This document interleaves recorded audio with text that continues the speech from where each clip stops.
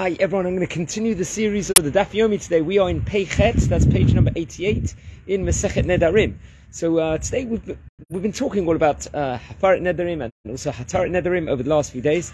We learned that the husband or the father has a power to do Hafaret Nedarim, if to release the vow, to take over the vow of a woman, of his wife, at a potential stage, at any stage. But what if there's a case over here where the woman is either a almanah, she's a widow, or she is a divorcee, so she hasn't currently got a husband, and she makes a neder, let's say a nazirut, the Talmud is going to say today.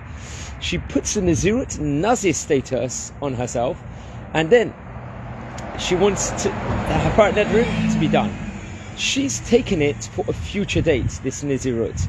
So let's say 2 months time, she's made the vow already, and in the interim she will get married.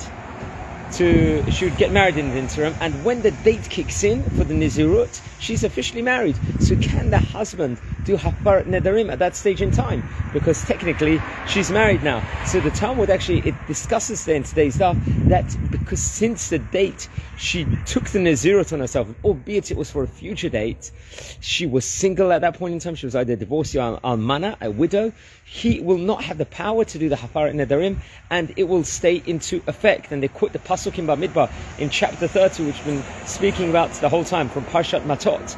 That is the reason why.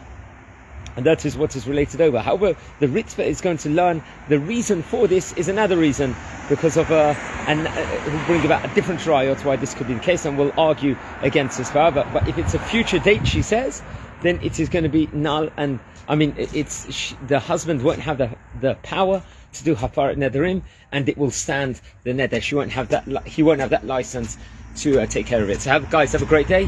This was a Pechet of Masechet Nedarim.